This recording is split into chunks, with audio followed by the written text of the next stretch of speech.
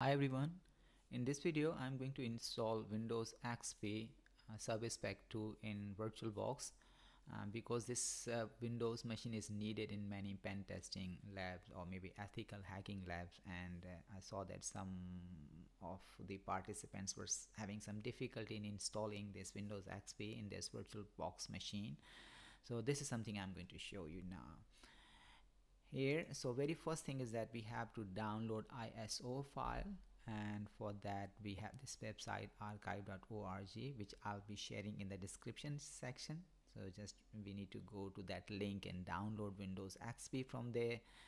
And you can see here we have different options to download it. You can see this is the ISO image, and there is also torrent link as well, but I have used this ISO image link and I have already downloaded this image because it may take some time for me, so I downloaded it and this is there in my download drive. Here you can see this is disk image file, and then I also have VirtualBox here, and the VirtualBox I'm going to show you the steps there. So very first thing is that we have to click on machines and we have to click new. So we are going to create a new virtual machine. So the name of the virtual machine, let's say I'm going to give it the name, so you can have any name here. I'm going to give it Windows XP, and then this is the location where all the relevant files will be saved. So I'm going to select my D drive, and here in this case, in the case of VirtualBox virtual machine, I'm simply selecting Windows XP. So here also I'm going to make some changes. Windows XP, and then we have in Microsoft Windows XP 32. We leave it as it is, and then we simply say finish here. And once we have created this virtual machine, I'm going to click on settings. So we have to select this. So at the moment I have other virtual machines in my VirtualBox, but I have to select this Windows XP which I just created. So select this, click there, and then go to settings, and here maybe we click on storage, and then we have to click here on empty this, and here we have to give the location. So I'm going to give the location of the ISO file which I have downloaded. So that is, I have to create to click on this add button, and then I have to go to my downloads folder. In the downloads folder I have this disk image file which I have to select here, and then click open. And once this is selected, you can see here this last one these are selected before, like, but at the moment we have selected this file, and then choose it, and then we click OK. Once we have selected that ISO image, we have to click here on start. You can see on the right hand side the green arrow. We click there, and now it should start installing Windows XP on our computer in our VirtualBox. So you can see this screen appears. It means everything is going fine. So I'm going to maximize the screen maybe from here, and maybe I just remove that, and now it may take some time to show me the very first screen which we need to start installing Windows XP in a VirtualBox. So now you can read the messages to set up Windows XP. Now press enter. So I'm going to press enter on my keyboard, and then you can see at the bottom it says that F8 stands for I agree, escape I do not agree. So we have to agree. So in that case I'm going to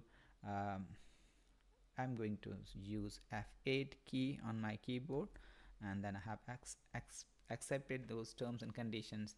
And now we have to set the hard disk. So I'm going to select that unpartitioned space, whatever is there by default options there, and then this is some formatting option. I'm not going in theory, but it's a format the partition using NTFS file system. We are happy with that. And now this is going to format the space which we have selected to install Windows XP. Okay, so this is and this also depends on the speed of your computer which we will be using. Also depends on my computer, so I'm using laptop. It may be a bit slower. In your case it might be faster, but I'm just trying to show you the steps which we need to install Windows XP. Now it says computer will start reboot in 12 seconds. So computer is going to reboot.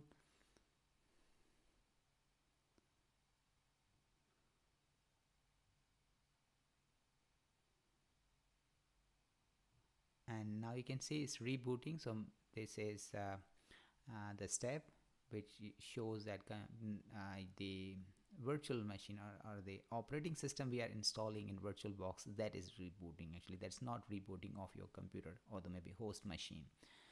So this is these are some messages about Windows XP. So it says that an exciting new look.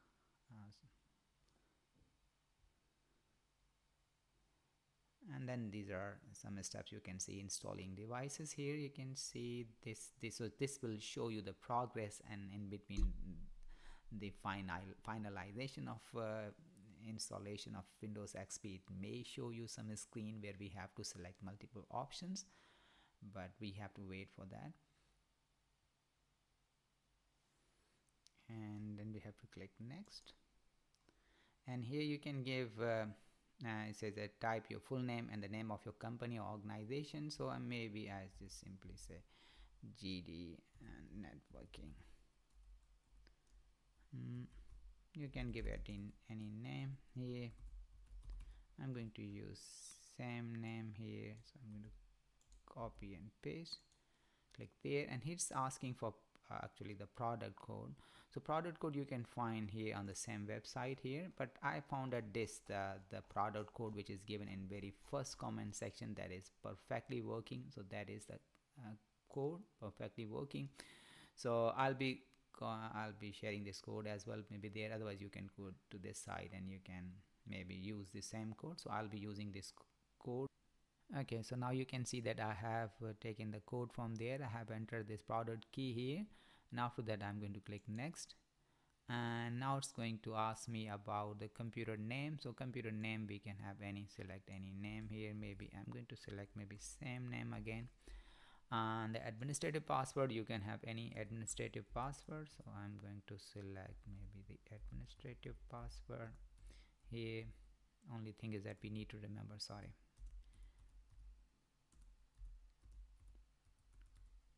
And then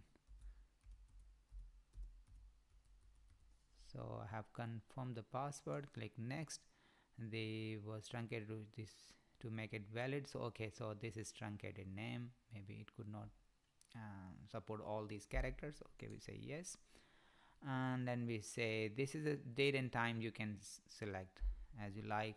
I'm going to keep it as it is. And then installing network, and typical setting a custom. I'm not going to make any changes, so I'm going to say typical setting, click next. This is that they know this computer is not on a network, so yes, this computer is not on a network, click next.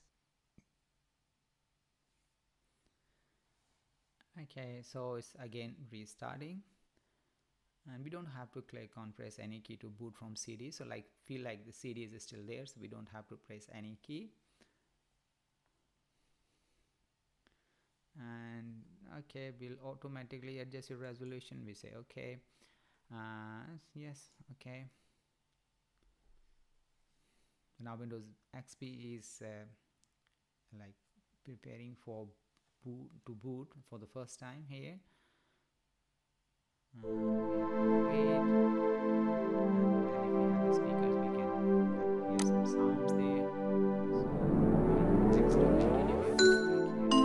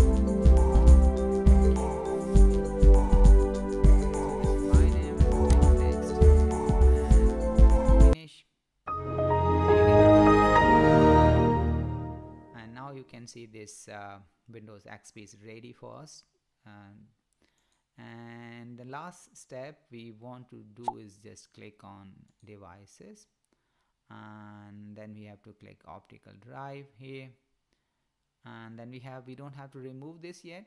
The last step which we have to do is just we go to devices, and then we have to click here insert guest edition CD image. We click there, and then we go start and click on my computer, and here you can see VirtualBox guest edition. You double click there and next, and simply next, install.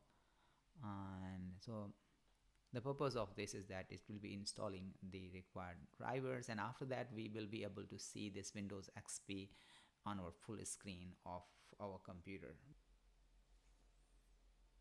And now this is asking whether we want to reboot it, and say yes, reboot now, finish. Windows XP is rebooting, and I'll show you that how to convert this to full screen, because we have already installed the guest edition here. Now you can see still this shows in a smaller screen, and now we simply go to view, and then we click full screen. And now you can see this is showing us the full screen of Windows XP, which we require in some of the lab activities of pen testing or ethical hacking. So thank you very much. I hope this will be helpful for some of you. Thank you.